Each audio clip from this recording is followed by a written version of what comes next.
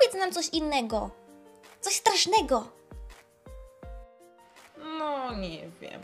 Nie jesteście na to za małe? Prosimy. Nie mamy 3 księżyców. Jesteśmy już duże.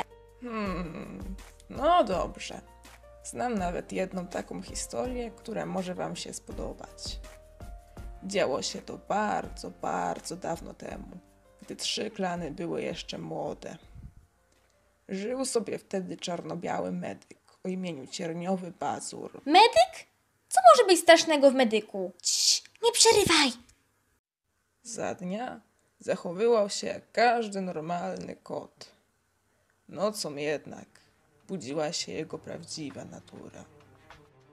Kocur zaszywał się sam w swoim legowisku i robił tam nieludzkie eksperymenty, o których innym kotom nie śniło się nawet w najmroczniejszych koszmarach. Cierniowy Pazur igrał z siłami, o których nie miał pojęcia i z każdym dniem popadał w coraz głębsze szaleństwo. Jednak pewnego dnia o wszystkim dowiedziała się jego dawna uczennica, która jak najszybciej przekazała liderowi o jego makabrycznych praktykach. Czarno-Biały Medyk został postawiony przed sąd przywódcy, który zarządził, że Cierniowy Pazur na zawsze opuści terytorium 3 klanów. Do tego jednak nigdy nie doszło, bo gdy tylko Medyk usłyszał swój wyrok, rzucił się na przywódcę. Wojownicy próbowali go odciągnąć, ale ten drapał pazurami i gryzł wszystkich na oślep jak opętany. Przywódca nie miał wyboru.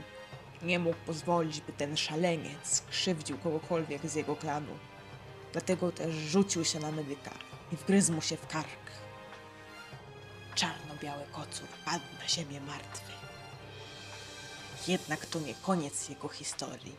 Mówi się, że po śmierci Czarno-Biały Medyk dołączył do klanu ciemności, gdzie po dziś dzień prowadzi swoje eksperymenty. I to niby miało być straszne?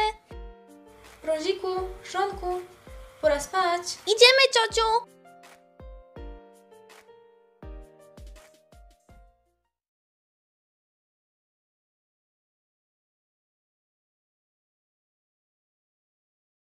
Strocze pióro. Strocze pióro! Tak? Wilhelm chce się z tobą widzieć. Okej. Powiedz mu, że zaraz będę. Tylko ogarnę swoje rzeczy.